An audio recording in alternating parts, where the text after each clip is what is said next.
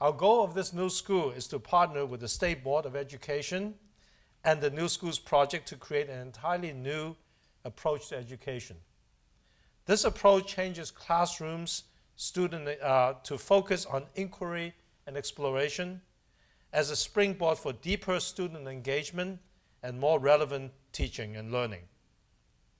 SMA will emphasize STEM education. As a health and life sciences themed STEM school, CMA will accelerate student achievement in mathematics and science by employing the problem-solving methodology used by engineers and other professionals. Students that adapt problem-solving will more likely become lifelong learners, doers, and creators, the same skill set that will enable them to persist in college and workplace and will also enrich their life as adults and citizens. Achievement of this vision for every student will not come easy. Our partners with New Schools Project will provide a comprehensive approach to professional development at CMA and at other schools across the state that will benefit from this pioneering effort.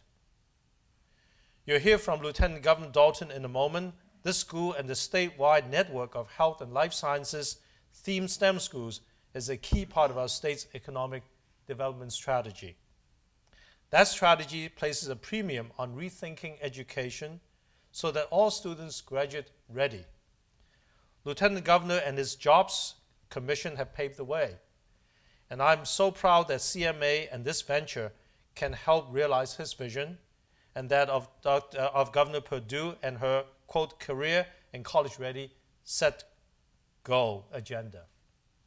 So our goal today, this meeting, is to learn about secondary school innovation linked to health and life sciences and the innovation economy. I'll also ask you to consider joining or naming someone to join a leadership team to guide this effort across the state.